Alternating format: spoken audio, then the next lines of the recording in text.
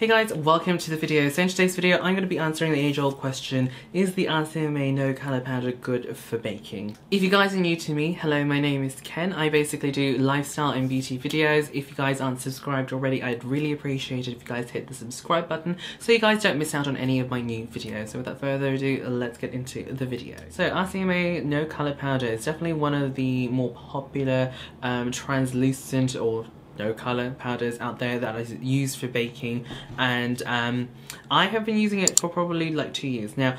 Before this I used to use the Ben Nye banana powder, and it's very similar if you guys have used that before. Obviously that's got more of a yellow undertone, so perfect for people that have more of like a tanned complexion.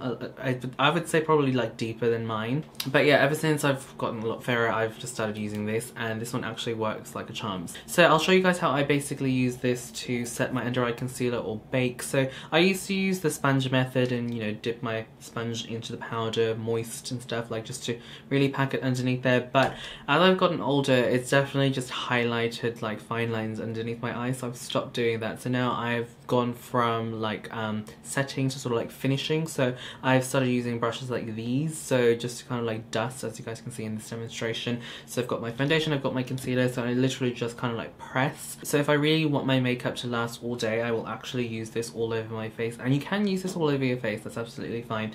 I find that with translucent powders, this one and the Ben Nye banana powder, there's something different about their formulas, like in terms of the powder, because it actually sucks up all the moisture and you're pretty much oil free for a lot longer. So if you just use like your normal pressed powder to set your makeup and stuff like that, I find that that lasts, you know, it keeps the oils away for maybe like 4 hours. But if I use this around the 4-hour mark, my T-zone, which is always kind of oily, that will still be a little bit oily, but not compared to like when I use a normal powder. And the rest of my face is like completely matte still. So I don't really know what the difference is between these sort of like powders, these loose like no color powders, or the powders that you use for baking compared to normal powders, but they just work wonders for oily skin.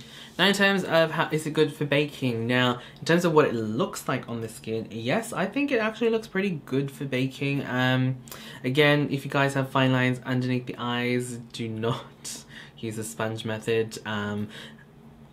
I mean, you can still use the sponge method, just don't overdo it, like how you see it on Instagram where people literally have like a gigantic block of powder, and if they move their head, like an avalanche will happen. Yeah, don't do that.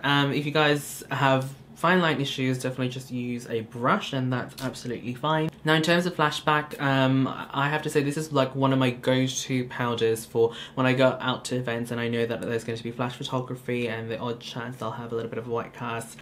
This is definitely one I go for, and I know it's a fail-safe. So here's a photo, as you guys can see, I just took it with my phone, and there's no flashback at all, like even under the eyes where I actually packed on the powder.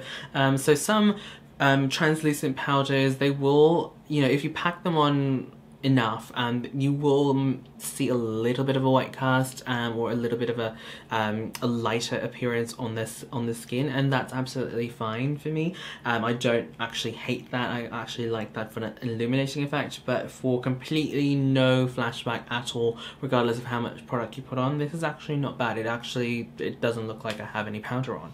I think that pretty much answers the question whether or not it's good for baking. If you guys are thinking about fine lines and wrinkles, as long as you use a brush and you don't overdo it, it's fine. In terms of flashback, works perfectly fine. So in terms of value for money, I think I paid 24 Australian dollars for this, and I use quite a lot of it each time, and I've had this for maybe a year and a half, and I still have that much. I mean, obviously the packaging is probably not the most ideal, considering it kind of looks like a salt shaker sort of like packaging. It's not the most ideal. It is quite messy. Thank goodness it's a no color, so if you kind of like wipe your desk, then it looks like it's gone.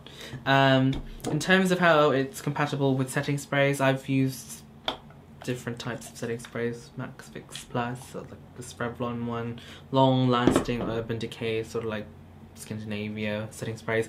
Never had an issue with it. I never really saw like you know how like sometimes when you have like droplets and it kind of just forms this ring. I've never had that issue even with like the dodgy like sprays from some of these makeup sprays, and I've never really had an issue with it. Pretty much it for me, guys. Thank you guys so much for watching. Don't forget to thumbs up the video if you guys enjoyed. Tell me down in the comment box down below if you guys have tried this or have any alternatives or any other products you guys would like me to try out and review for you guys.